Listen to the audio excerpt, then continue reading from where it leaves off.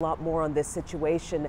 The chief of the Division of Emergency Management, Alex, told us the numbers you're about to share should be alarming.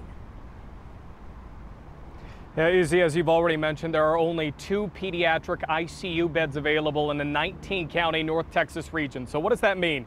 If a child has a car wreck, has COVID, or anything that requires ICU care, there are only 2 beds available in a 19-county North Texas region. That's why leaders are pushing for vaccines for anyone who can get them and masks as COVID continues to spread. More than a year into the pandemic, Dr. Emma Dishner shared her concern. I worry more at this junction in the pandemic than I did at any other time. And I was pregnant and gave birth in the middle of it, and this is by far the most frightening part.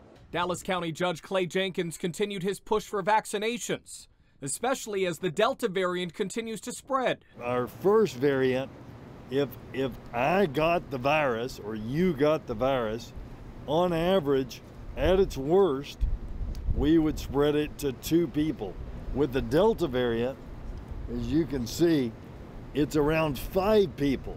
2 months ago, the Delta variant only made up 12% of the cases in Texas. According to the UT Southwestern's latest study, the Delta variant makes up 97% of the cases now in North Texas.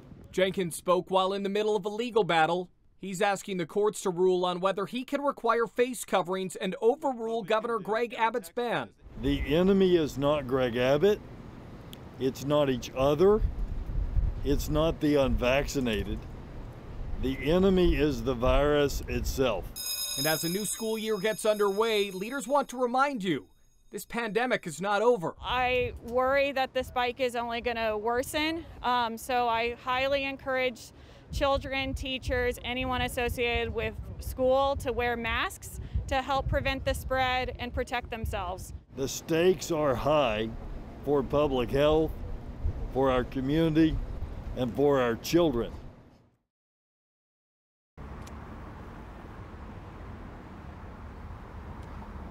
So given the seriousness of this moment, I asked Dallas County Judge Clay Jenkins if he believes there should be another lockdown in the state of Texas.